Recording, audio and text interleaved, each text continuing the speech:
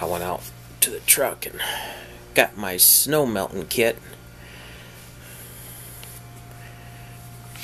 I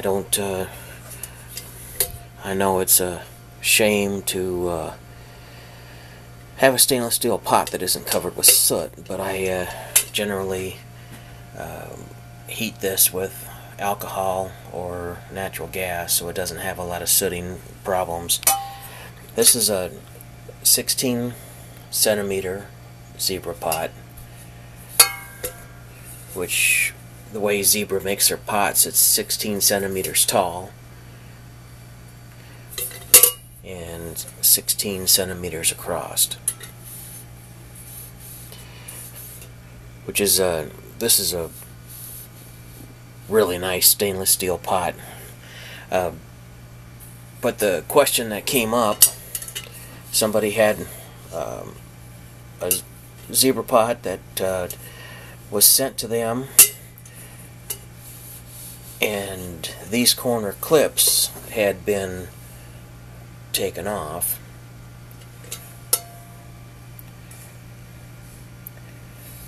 And these clips are, they clip on this pivot point.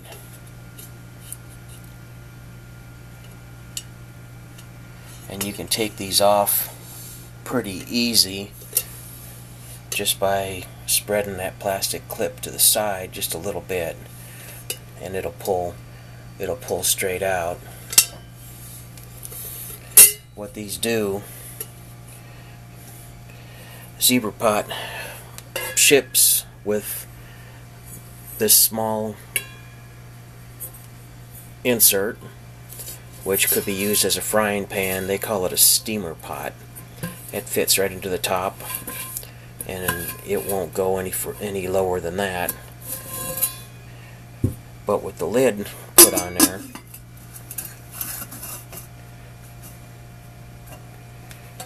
as you lift the handle up, these flip out. As you lift the handle up, these plastic clips come in and grab the lid. And it'll also hold that handle up if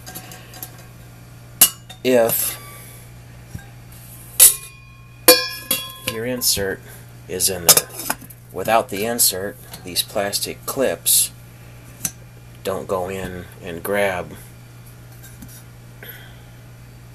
Right now, these cracked plastic clips are holding that lid on. It's tight. It's holding this handle upright, and it's get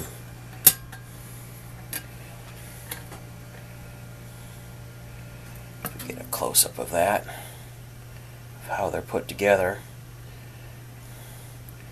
If you got some tin or some stainless steel, you could probably make one fairly easy, even if you had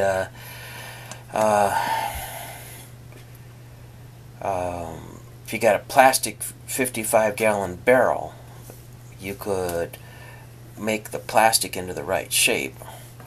Then you could form it with a little bit of heat. You could form it to make the hook, but you're a metal worker, so probably making one out of iron is what you'll end up doing, I would guess. People take these off because if you put them in a fire, if you put this pot in a fire, the plastic clips take a serious beating. But anyway, now that I got the video running, what I normally carry in here, I got 2 Trangia stoves that I carry them full. Got me a plastic little flask from Walmart. These were on sale for about $1. So that's full of alcohol. I've got that in there. These are those flavored water. There's like Kool-Aid, but it's not. Mia. They hold 1 3/4 ounces. So I've got a bunch of alcohol that I carry in the pot with me. This here, there's two things in here. One of these is a it's called a Mojo. Actually, it's a Mojo number 2, version number 2 pot stand. It's 3 panels. They're all cut alike, and they clip together and they form a triangle.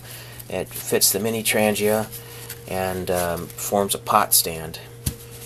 And in here also is a 9-panel windscreen that'll form a big circle, big enough for that 16 centimeter zebra pot, which is pretty amazing, really. That's a big pot. I got a big pot because this is a snow melting kit, and you need when you're melting snow, you need a lot of volume, because you got about a 10-to-1 ratio. If you put 10 cups of snow in a pot, you're going to end up with 1 cup of water. So big pot is what you need to process all of that. I also have 2 other burners in here. I have this one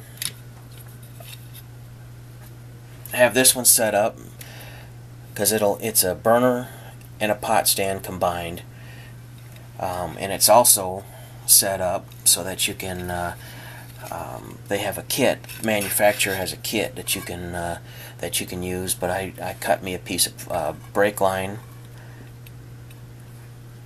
and gave it a custom bend. Brake line fits through the hole.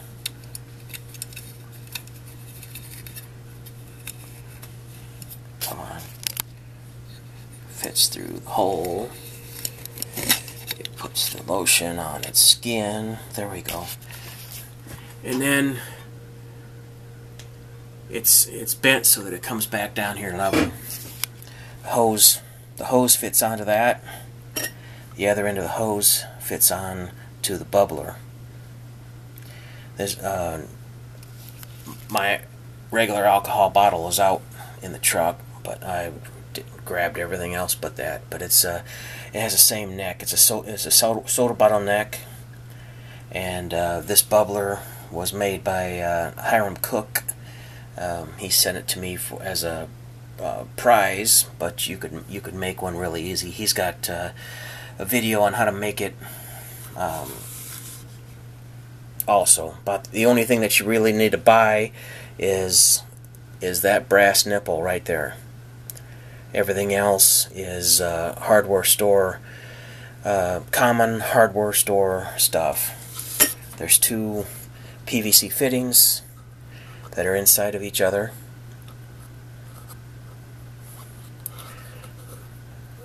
The inside one is grooved so that it goes down to the base.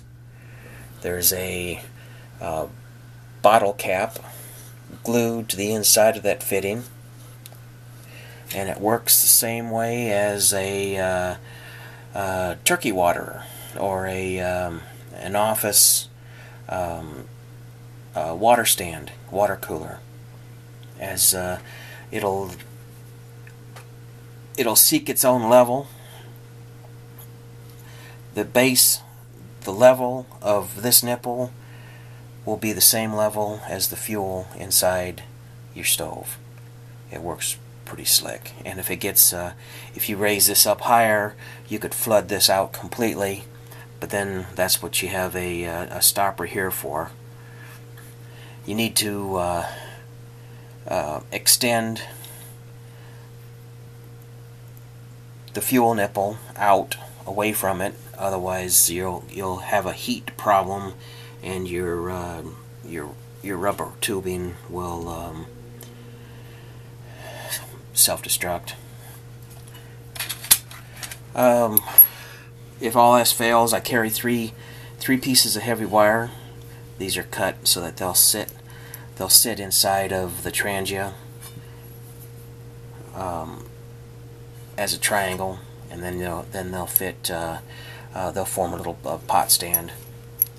If fancy fails, simple always works. This is a brand name Trangia.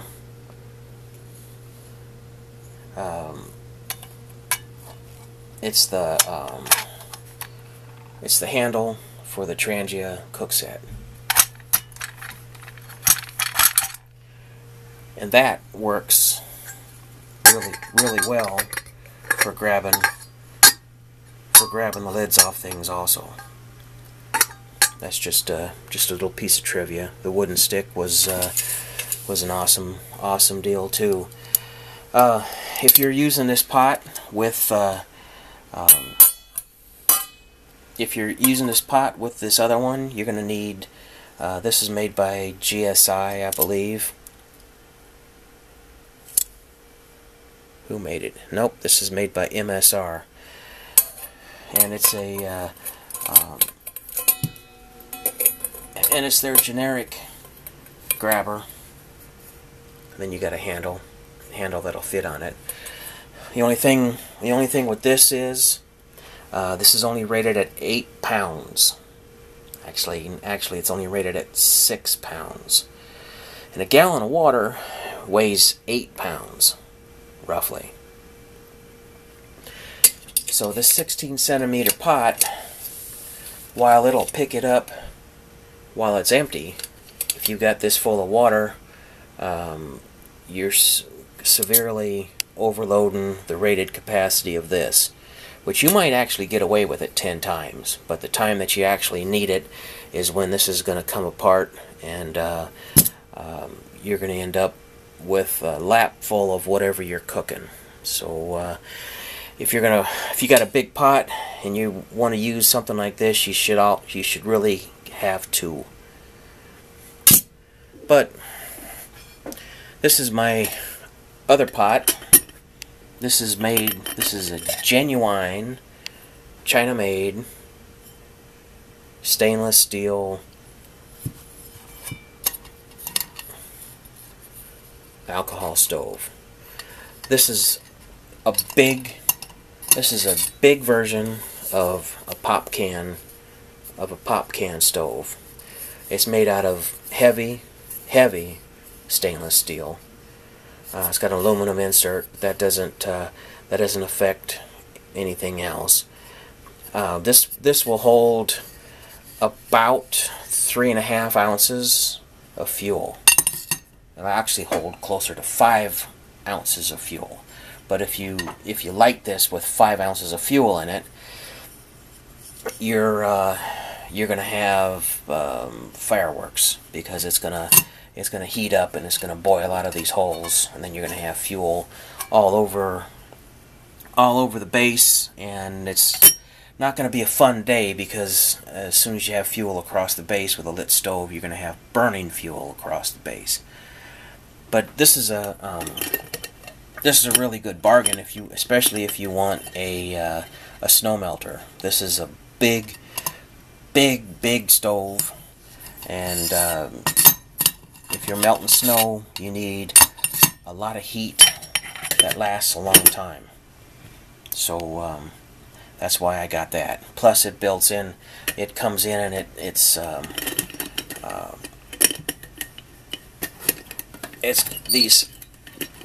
these legs fold in on itself, and it'll grab a hold of your rug too if you let it. You push down on them, and then you push the legs in, and then it's got a carrying case that it stores away real well. Bad part of this stove, compared to the Trangias, is that actually the bad part of both of these stoves, in my opinion, is that you can't store fuel in them. You have to store them empty. If you finish your cooking task and you still got fuel in there, then you don't have any choice but to let it burn out. With this one, you can pour it out, but with this one here, you're pretty much set on letting it burn out, so that's just wasted fuel. With the Trangia, you can throw the lid back on it and snuff it out, and then you can save your fuel. And with the Trangia, you've also got a simmer ring that you can neck down the flames a little bit if it's more heat than you need right now. But yeah, with the O-ring, there's an O-ring underneath the lid. You can store your fuel tight. So that's my stuck in a ditch snow melting kit. And this is already a long video, so I'll say this is it. Bye.